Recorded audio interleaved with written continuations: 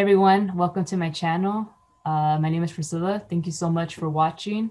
I am so this video is going to be continuing with our lab setup and our SCCM installation. And what we're going to do in this video is configure the DNS reverse lookup.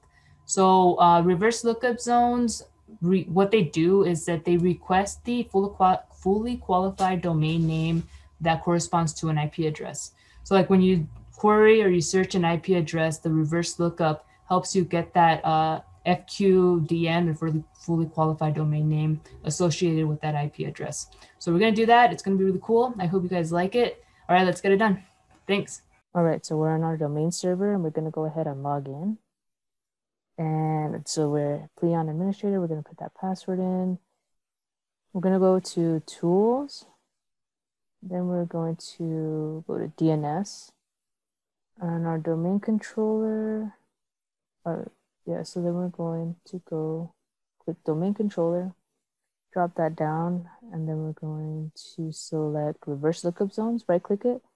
Hold on, let me go ahead and refresh that.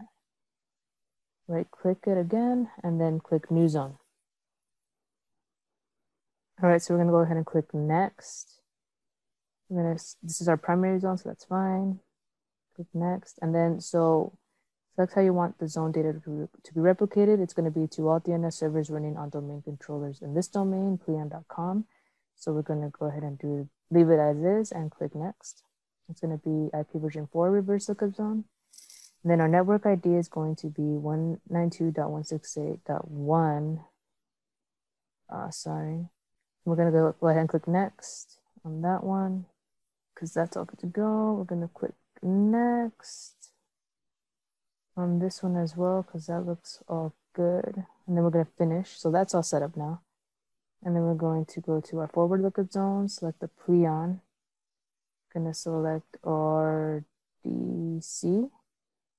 Going to update the associated pointer record, apply it, put OK. I'm going to do the same to our DHCP. That's already checked, but I'm just going to refresh it. So I'll do apply, and then I'll check it again and apply, make sure that was all good. Do the same to the SCCM server. Apply that one. Go ahead, that's all good. So that's all set up, cool. We got that one going.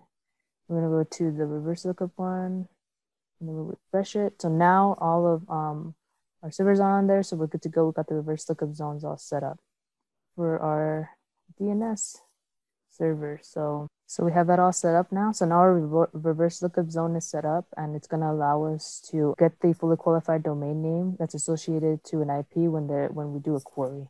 So cool, it's all set up. In our next video, we are going to do our DHCP configurations for our lab setup.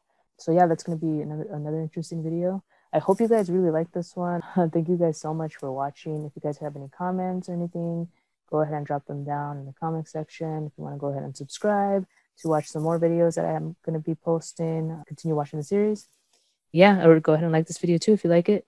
But thank you so much for watching. I really appreciate it. I hope you guys have a good one. Bye.